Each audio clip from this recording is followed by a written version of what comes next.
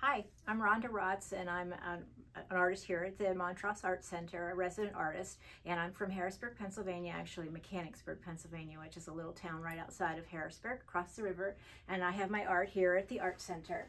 And I'm an abstract artist, as you can see by looking at my art. I do some representational, but I always like a tad of abstract. I love texture, I love color, and I love collage. So if I can put collage into anything, I'm very, very happy. I enhance my art with a lot of raised enhancements on the photographs. You can see it here, some raised enhancements. This is actually collage on this piece.